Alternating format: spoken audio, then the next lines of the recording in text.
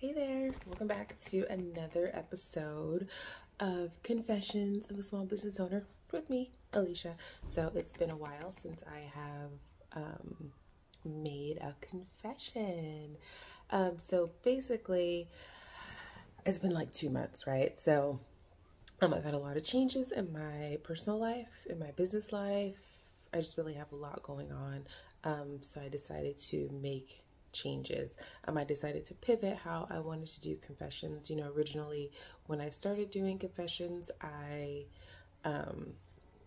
was doing like I would type up things daily, and then at the end of the week I would record. Actually, I would type things daily, I would record vlogs daily, and then at the end of the week I would combine them into one video.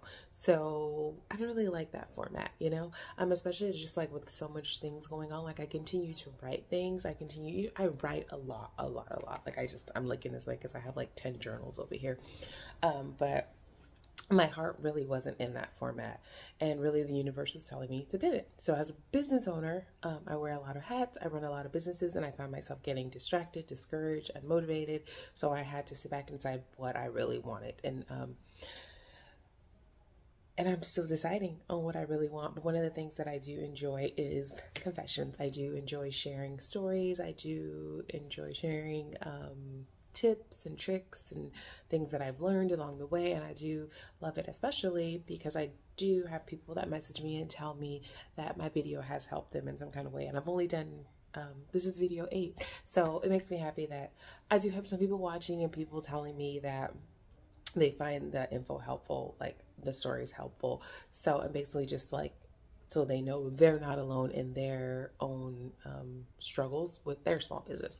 So anyway, I do enjoy doing confessions. I do enjoy sharing my stories. And so, yeah. So anyway, with that, I am pivoting.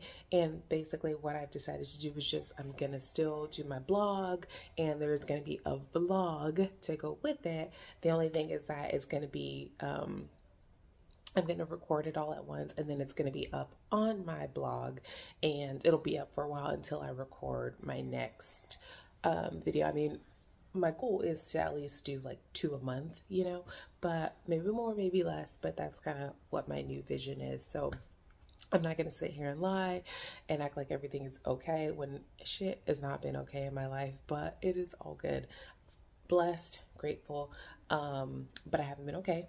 I have been looking at jobs while also while also dealing with not compromising with life, right? Not compromising and just getting a job. Like, what's that saying? Like, I forget, but it's something about like working to live. Like, I don't want to work to live or live to work or live to work or whatever that saying is. So I'm still dealing with, that I'm still dealing with, deciding on, do I get a job? Do I not get a job? Especially, if you have a small business, especially in California, things are difficult.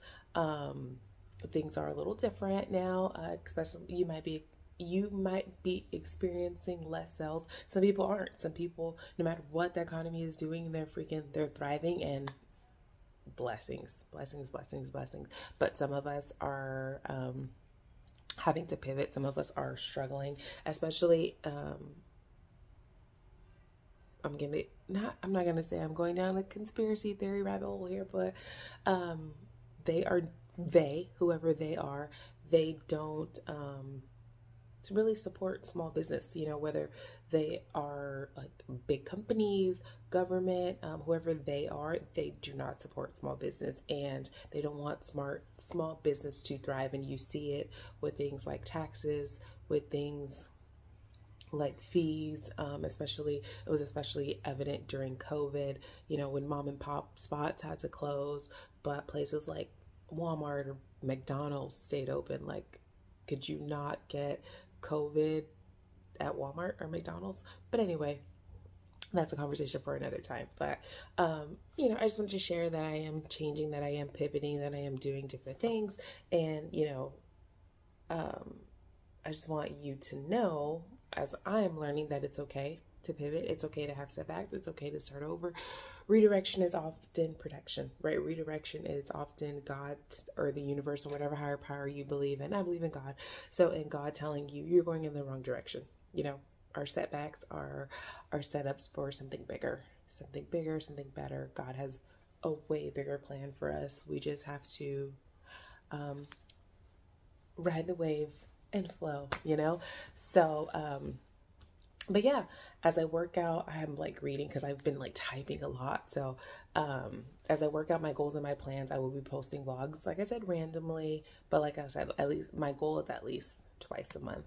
One thing I recommend as a small business owner is just to write down your goals, write down what you want to accomplish, write out your why. What is your why? I'm still working on my why.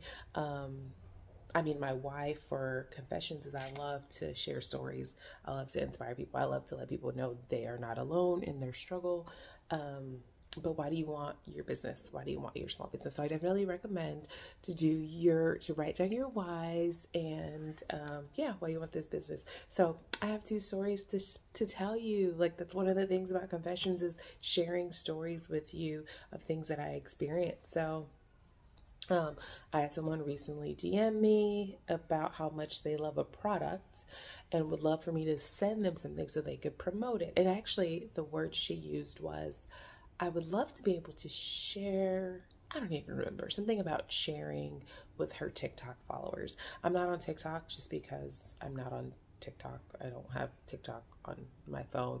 That's a personal choice, but so she could share with her TikTok followers. So wild, messages me, sends me a DM 2.7 seconds after she messages me and talks about how much she loves my product and that she bought it 2 years ago at a pop-up and that she wants to promote it to her followers. So it's, I'm not a believer in followers equates to sales. Followers equates to financial gain. But I am a believer in don't DM me and talk about how much you love my product and you don't follow me, because that's wild to me. Don't do it. If you love a company so much, don't ask for free stuff. Like, I would never go into your job and ask you to do something for free, right? Like, how would you feel if your boss was like, you know what? I love your presence so much that if you just come to work and be like, I just want you to be here, just to be around me. It's wild to me that people are continuing to ask for free stuff. Another thing that happened to me. So did I respond to her? No. Everyone does not require a response. Everybody does not deserve your energy.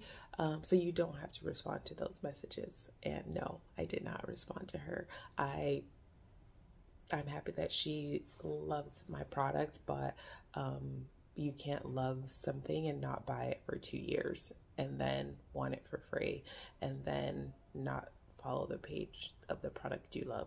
Like, there's products that I love that I don't follow them, but there's products that I love that why am I getting a phone call when I'm recording? So there's products that I love that I don't follow them, but I do buy them all the time. Let's see. Oh, do you have a return policy? Do you have shipping policies? What are your policies? Do you stick to your policies? Is it like a case-by-case situation? I had someone who wanted to return a product, and I do this all the time with Nordstrom's, but that's why I shop at Nordstrom's. I buy things from Nordstrom's, and then I, order multiple styles, and then I return the one that I don't want. But it's Nordstrom's, and I don't wear it, and it can be resold, and that's their store policy.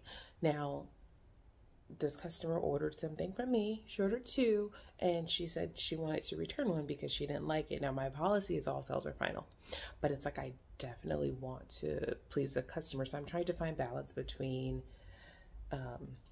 pleasing the customer and not being taken advantage of. So do you stick to your policies, or is it like a case-by-case situation? People are really wild sometimes, and so it's just like I don't know, like I struggle with that. So what do you do? Like, what do you stick to your policies? Anyway, so that's it. Those are my 2 stories. Just wondering if you stick to your policies, and Everyone doesn't deserve your energy. It's okay to pivot. Write down your whys.